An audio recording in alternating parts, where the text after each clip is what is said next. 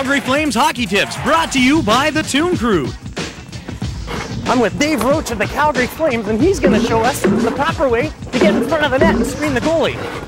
So you know what we got to do? We got to stand in front of the net, be really solid on our feet, position ourselves in front of the goaltender and the defenseman so that we can get that puck right off the defenseman's stick, either deflect it or grab it and turn around and shoot.